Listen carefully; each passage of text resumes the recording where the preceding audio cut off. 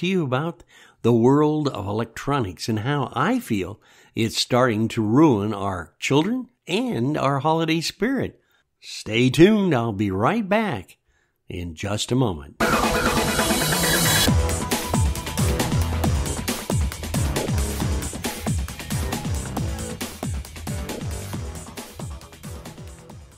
I'm William Lee, podcaster, podcast producer, and the founder of the Keeba Agency for social marketing.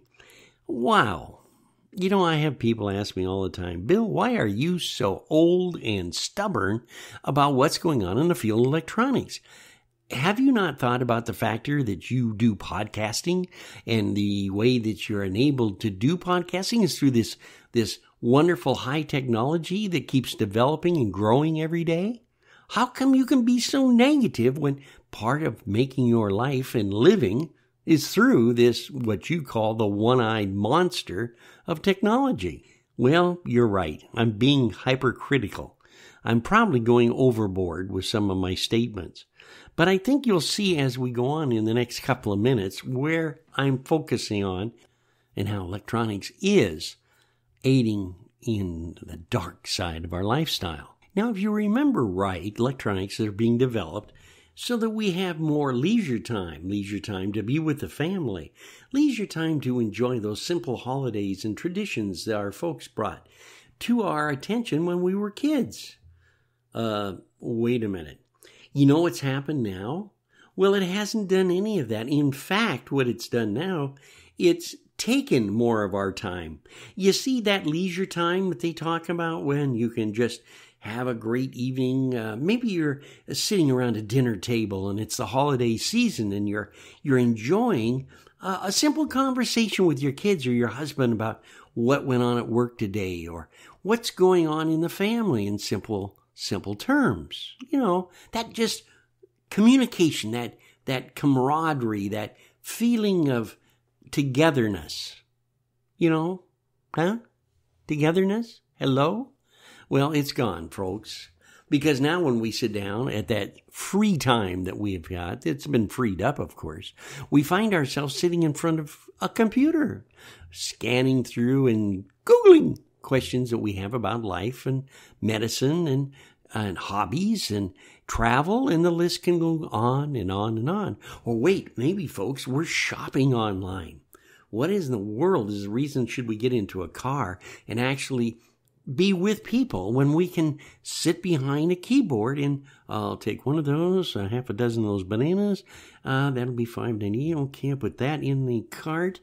And we talk to ourselves. That's right. We have no exposure to others because slowly but surely electronics is driving us right into our homes. Our children now have the opportunity to learn new stuff that, well, when I was a child, I never got to learn. Like, for instance, now, when I was a kid, when you were being babysat, actually somebody was talking with you or sitting and watching television or doing something in a actual relationship of communications.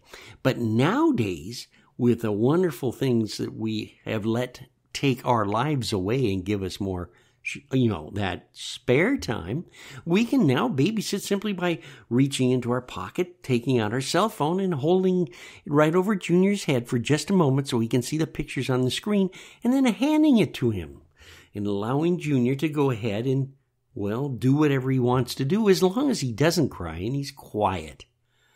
Oh, isn't that wonderful? And how about the excitement now that we have when people come over to have dinner with us and you're sitting there and, oh, the food is wonderful and it smells so great.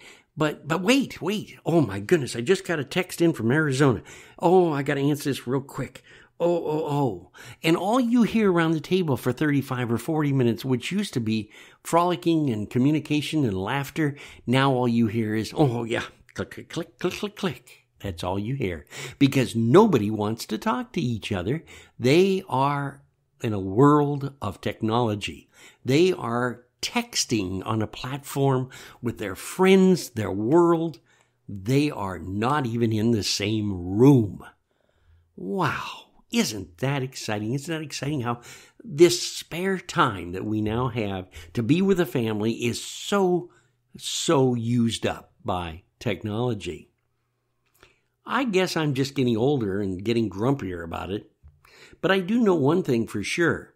Technology was developed to, yes, help us out and to build companies, to help us out in communication, to keep each other more so than ever before in our lives.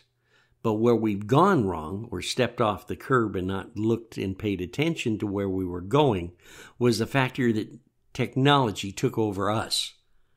We're no longer a user of technology. We're now a victim of technology that's being held as a prisoner in our own homes.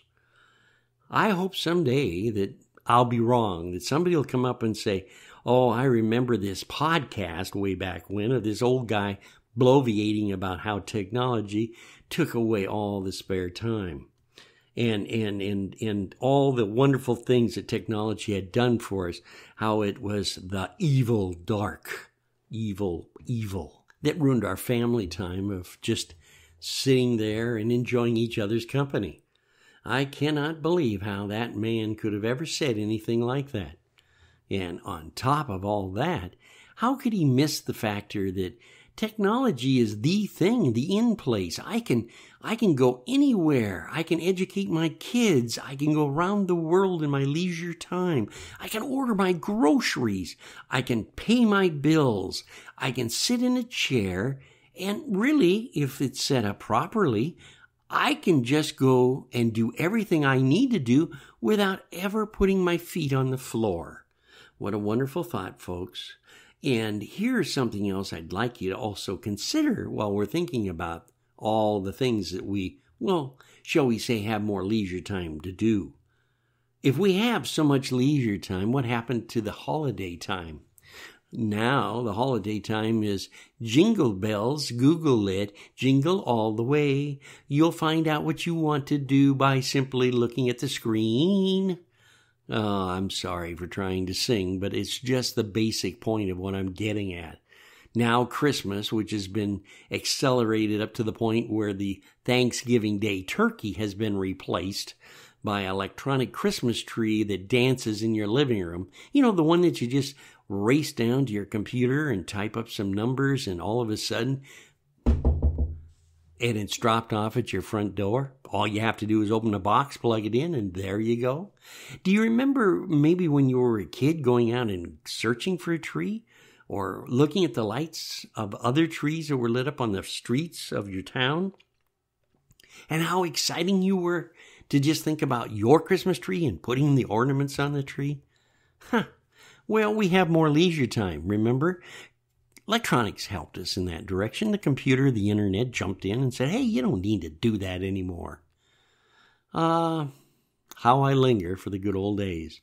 And now I hope that someday that the art of conversation, especially at the holidays, and visiting and actually having people around you will come back again.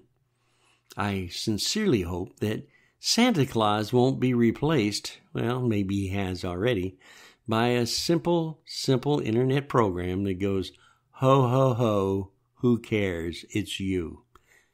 Maybe we should think about going back to the good old days and enjoying Christmas with our family as it used to be. From our staff at Keeba Live, we want to wish your family from ours the best Christmas ever. You can leave us a message by simply going to Keeba, that's Keeba, smiling.com. We read all messages and we'll answer back to you as soon as possible. Until we meet again, have a great conversation and keep us smiling.